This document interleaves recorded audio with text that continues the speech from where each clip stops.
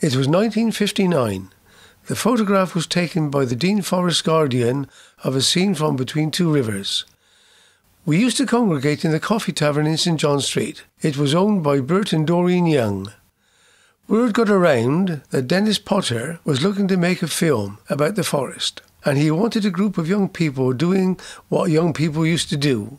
We thought we were the cutting edge, drinking from our bottles of Coke with straws.